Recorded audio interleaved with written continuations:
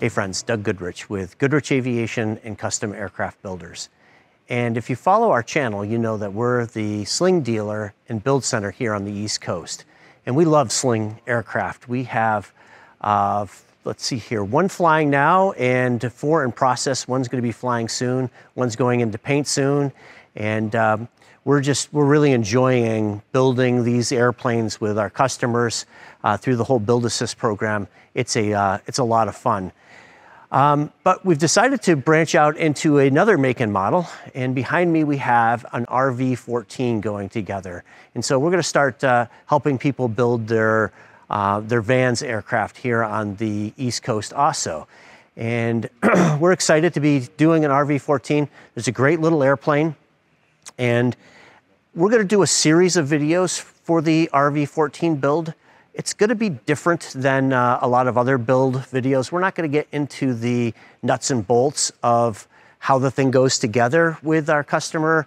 We're going to talk more about kind of the process and do a lot of comparison with the Sling aircraft, because I think people will find that interesting. What's the actual build process like for a Sling compared to a Vans? And so we're just learning how the Vans are going together. And you know, the Vans community is so large and knowledgeable, so bear with us as we're learning these airplanes along with our builder. But they're fantastic planes. And I do want to preface everything by saying we love Slings. We think they're fantastic airplanes, and we're really honored to be part of the Sling community. But we're excited to be part of Vans. We think they're fantastic little airplanes, and we think the RV14 is a fabulous plane. I get asked all the time to compare the RV10 and the TSI because they're both low-wing, 4-seat experimental airplanes, and so it's fun to talk about the differences between the airplanes. But we're really excited to get down to the nuts and bolts of putting one of these planes together and talking about how they're different in their construction and their build from the Sling aircraft. So we're looking forward to this whole process. I'll introduce you to Sergey, and we'll spend some time with him talking about why he chose the Vans aircraft. And we'll talk about other details as we come across things in the build process here that we think will be interesting and worth sharing. Now, we're all aware of Vans struggles right now, and we know they're going to pull through, that they've got a great product and they're great people. So I'm pretty confident that we're going to be fine.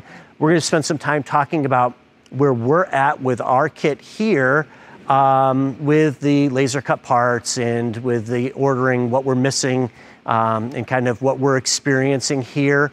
So we'll be talking about that in future videos. And one of the things that we're going to be doing with this too, because it's what we do with our Slings, is we're going to be doing etching and allodyning of this RV14 instead of primering the parts. So we'll talk a little bit about that.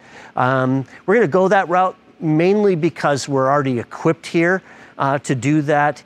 And Sergey, the builder and owner of this kit, decided that that would be a good way to go forward with his airplane. So we'll talk some about that and just any other interesting thing that comes up along the path of this build. We'll talk some about the avionics that are already here for it, and interior, the paint process, things like that as this all goes together. So encourage you to follow along as we build an RV14 here at Custom Aircraft Builders in New York.